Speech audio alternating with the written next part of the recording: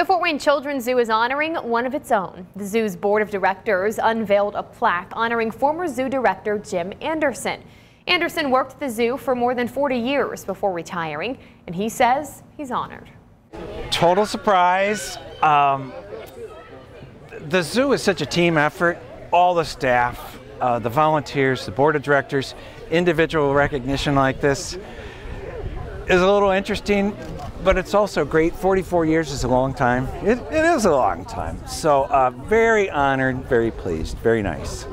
And you can find that plaque near the train ride at the zoo.